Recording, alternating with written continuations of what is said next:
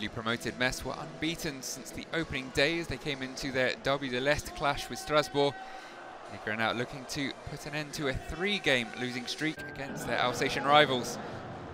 Chelsea loanee Angelo Gabriel was making his second start for Patrick Vieira's men, whilst left-back Thomas Danley was taking on his former club after leading the fight back against Montpellier last week. Laszlo Bologna went for the same lineup that managed an unlikely win against Lens. Joel ASORO, the match winner that evening. In the first half, starved of any real quality, it was the home side who enjoyed the majority of the chances. Oscar ESTUPIÑAN found himself at the heart of the action on multiple occasions. Missing the initial header, fell to the striker, but his shot blocked.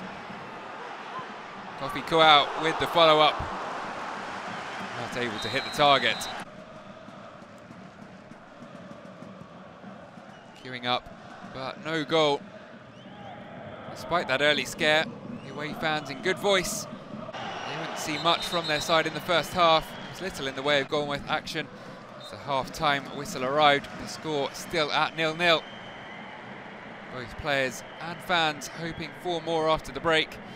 There were reasons to be optimistic, both sides having produced decent starts to the season. Metz with 8 points from 5 games, their third highest tally, that point over the last 25 years. Strasbourg with 7, their highest tally since their most recent promotion in 2017. It was the latter who looked the more likely to improve upon that tally as the second half got underway. Emmanuel Lemega played in by Habib Diarra.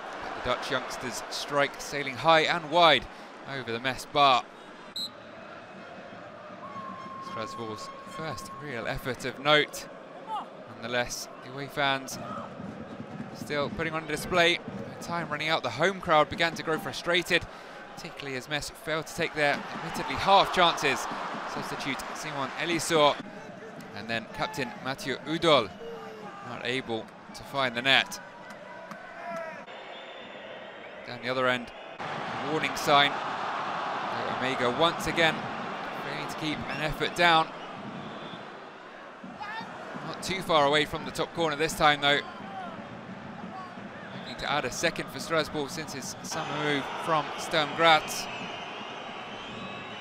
As often seems to be the way in tense derby matches, Metz's inability to take their chances would be punished. With a little over 5 minutes remaining, a lucky bounce allowing DIARRA to break into the box, but nothing lucky about the finish, drilling a well-struck strike beyond Alexandre OUKIDJA.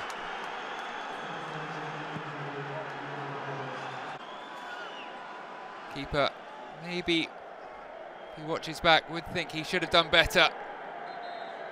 Angelo with the crucial assist in his second game. At 18 years and 277 days, he becomes the youngest Strasbourg player involved in a league goal since Le Racing returned to the top flight. Either way, DIARRA with the winner. A smash and grab for Vieira's men. Probably not the better side over the 90 minutes, but grabbing all 3 points and climbing into the top 5. That's 4 Derby de l'Est victories in a row now for Le Racing. For Metz, it's a first defeat at home in over a year.